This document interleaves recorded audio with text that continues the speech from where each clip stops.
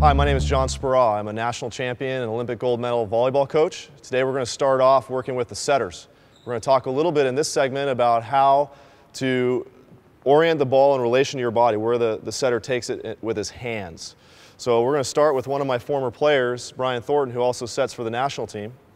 We're going to start off with him in his starting position. Now, the starting position, a lot of setters are taught to start at the net, but the balls are passed a lot of times off the net. Usually they're not passed to the net all the time. So we're going to actually ask him to start about 3 to 5 feet. That's his starting position. And then we're going to toss a few balls to him here, and we're going to talk a little bit about where to take the ball first. So the first thing we're going to do is toss a couple balls to Brian, and he takes it right in front of his forehead. So you're going to look and see, and he's going to take it right in front of his forehead with his elbows slightly bent. Some coaches teach you to extend all the way out. Brian, do it wrong here, but extend all the way out like some coaches talk about. See how he's real extended? Now Brian's a national team setter, so he can actually set a long way with his elbows fully extended.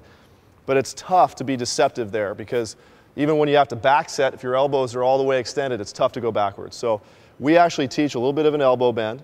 Some coaches teach on top of the head or kind of in front of your face here. We want it to be just off the forehead. So Brian's going to do it right here.